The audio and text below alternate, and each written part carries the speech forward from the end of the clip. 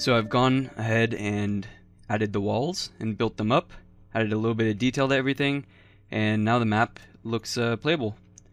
It could obviously have a lot more details. I just got giant objects for most of the assets that I want in the map. They're just big blocks like this. I've added materials because I think they look nice when without all the details of models, when everything's just a part. It's pretty simple, straightforward. I like that. So the boxes, big giant wood boxes. If I want to detail it, I could turn these giant boxes into clumps of boxes. You can see I've detailed at least the windows. Maybe more detail than I needed, but it does help out. It does help the frame. It points out that this is a window.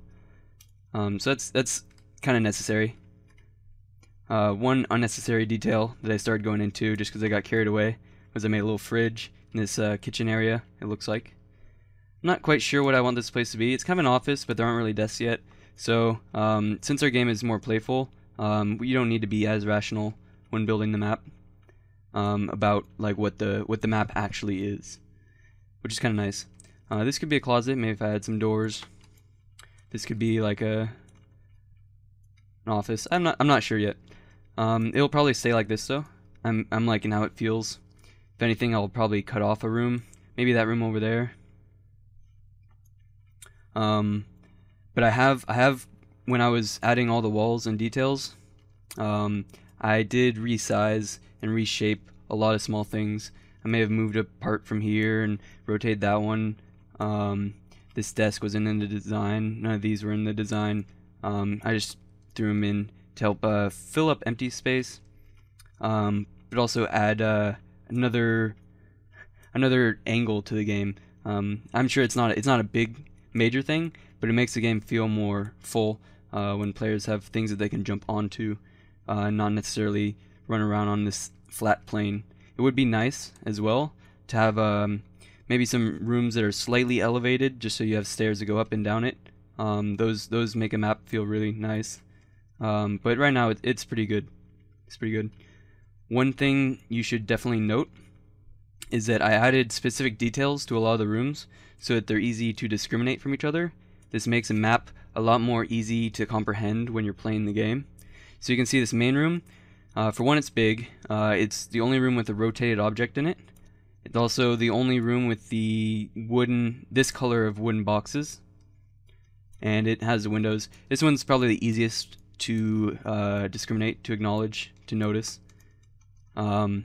This one's pretty easy. I added a wood floor, so you know, like if you're talking with your friend while playing the game, you can easily say the wood room, the floor with the wood, the room with the wood floor.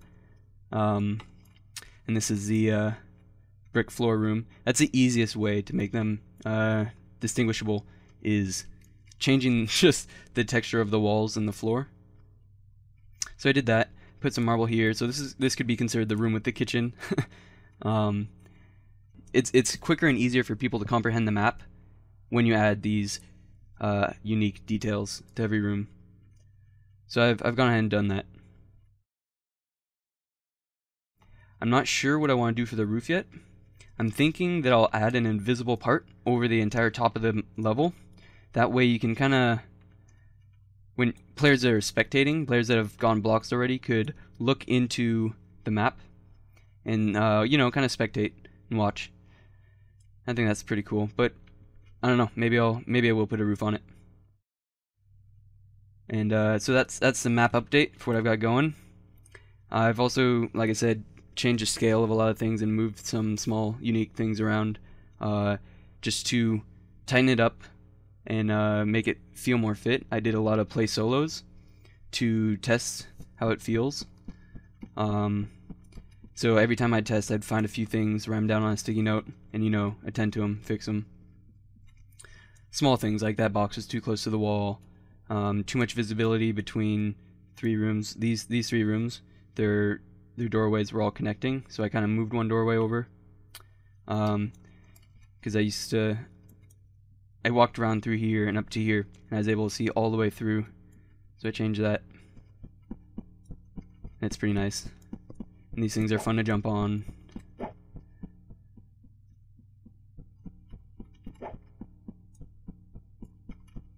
I tested out all the windows to see what they could see. Of course, you can do this in edit mode, but you get a real understanding when you're actually walking around as a character. If I had more time, I would actually remake the map just to move the walls, make the rooms smaller, move the walls in, because I do feel it is a little bit too roomy, too spacey. We might be able to change the game mechanics so that it works better. We'll see. Maybe the Bloxxer will be able to move faster. But yep, that is the update for the map. I've also changed the grass color just to make it feel more fun and energetic. Before it was this dull color right here. You might be saying to me, but Luke, you don't even see the grass outside. You should never let that stop you. Maybe we will add windows, but more importantly, as a designer, it gives me a better feel of the map when I know. Like it makes me think in brighter colors when at least even some that players don't see. I see it when I'm designing and building and creating, and it helps keep my mind in the game that I'm creating. That's why I also vote against making maps a solid color before detailing them. It gives you a bad impression of what you're creating. Like if you make a map that's like just orange with grid lines, or if you make a map that's solid gray, and then you go through and color it, it's really you can easily find out that you want to change stuff up later, and it's not as easy as if you had tested with colors while creating the level. And again, yeah, that's the updated map. Be sure to check out our next lesson in the series. I'm Stickmasterluke signing off, and remember, you make the game.